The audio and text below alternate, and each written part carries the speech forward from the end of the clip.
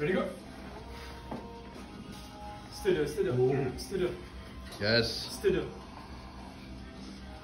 Stay there. Ready, go in more. Stay there.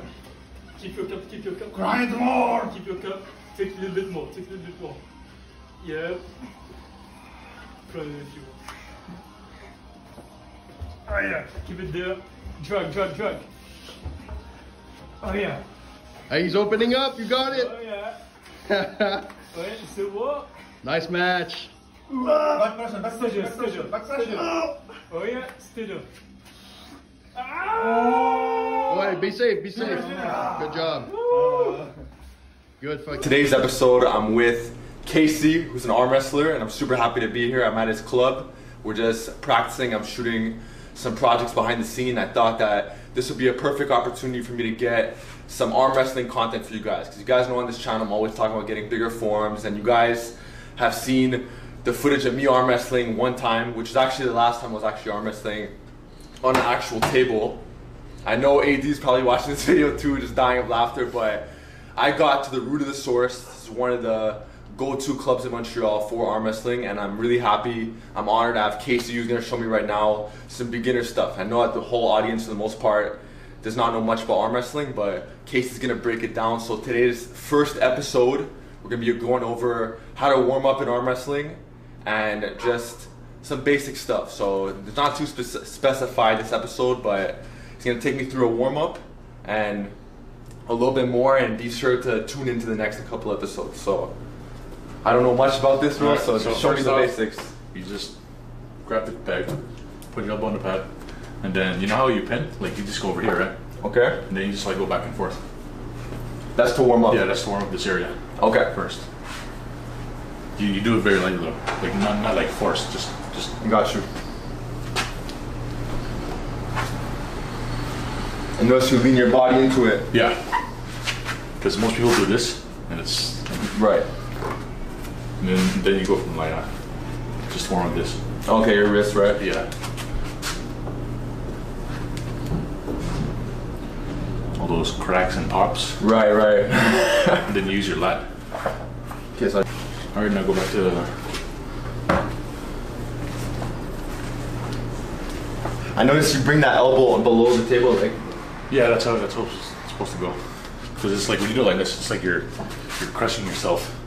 Right. If you like let yourself down, it's gonna be. Gotcha. You can move a lot more freely. There you go. No. Actually, how I would do it, like, right. Obviously, I'd be in a split stance. I'm not gonna have my two legs like this, right? Exactly. Yeah. Okay, I'll get my hip close there too. Good. I'm gripping here. I'm basically using a lot of lats. I'm trying to pull this handle towards me. I'm trying to pull. Yeah. Yeah, I'm using a lot of lats, a lot of grip, a lot of wrist curl, and I'm trying to basically hammer curl your hand. Yes. Towards me. That's very important. Okay, now that's all I know for the most part. Now look at your leg placement. The arm you're arm wrestling with is the leg you put forward. So if you're arm wrestling with your right arm, you put your left. Right. And then if you're arm wrestling with your left leg, leg forward. Right. I got you. 100%. And your other leg should be either. It's like wherever you feel comfortable to go sideways. You understand? Right. So it's different for everyone. It's like different heights. So like one person could stay with one stance the entire match and go down, come back up the same way. Right. Other people, they have to like switch and then they move their leg either to the forward, like to the side, or behind them. Right. So from leg placement, and then you'd have to put your hip on the table and square your shoulders with the table. Right. Yeah. And then there's different grips. You can have to grip it like that, like that, like that. This is uncomfortable, but it works for certain people. Certain reasons. But the most uncomfortable I find is to grip like that. For sure. Because you can use this to push. Like you know how you said your hammer curl. Hammer curl, right? You push this. Ah, I like that. And as you're doing that, you keep contact with this, and you drop it low. You see right. what I'm doing? And the leg goes forward. It's a lot more comfortable to. Right. Yeah. Okay. Interesting. All right. So let's. Okay. So I'll give you a little hit, and we'll see like what. Tell me what you think. All right. I always start with the straight. That's what they're saying in the competition. Right. Yeah. Pulling, right? Yeah, go. Nah, it's whack, huh? Okay, now I have to get more body in it, huh? Yeah. Now, okay. Another thing I'm going to show you is you're losing. Now, some people, it's good to do this in a sense, as long as you're keeping this inside of this. You see the shoulder line? The shoulder line right here? Right. Keep this hand inside there at all times. Like, don't pass this line here. Right. Try to keep it inside here. Right. And then as you're doing that, don't do this. Look, don't do that. Along, like, just always keep this line right here. You see what I'm doing? Right. This is going past there. So there's a lot of core involved. Yes. Too, I want to keep my fist in this. This line right here. Right. This line, this shoulder line. Right. Yeah. Okay. That's where you're. Another thing is that when you're close, when this and this are closer to your body, that's when you're stronger. So should I, when I'm setting up, should I be like? Your elbow should be like a little bit inside here. Yeah. Straighten this out. And then some people are more comfortable with capping their thumb or not capping their thumb. Okay. Try that out. You cap your thumb. It's like cover it. I want to hide your thumb or what? No, hide your thumb. Yeah, some people. Okay, like the thumbless. Okay. Yeah, some people are more comfortable like that. Nah. Yeah. Have to keep it on. Okay, now how would you go about it from here? Like to actually pin me? Okay. Okay. Does this? Should I have the elbow boom? No. Or not? No. That stops you from. Okay, so this has a little drop. Yeah. To it. But don't ever like put it here. Don't ever do that.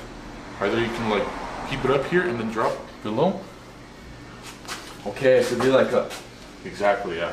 And how far should my fist be from my body? Ideally, as close as possible. Because here's how I set up in a tournament. See how close that is?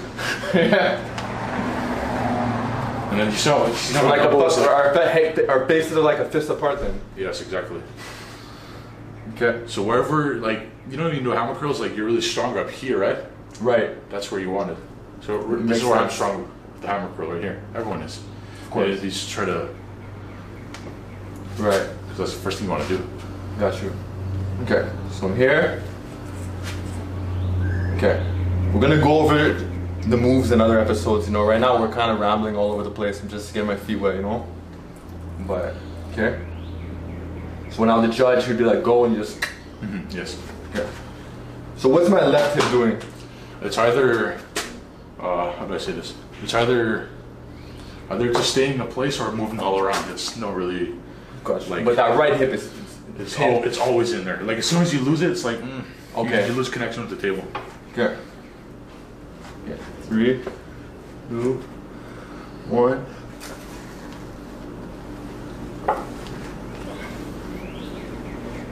Now we'll be going into another one very soon. Next time.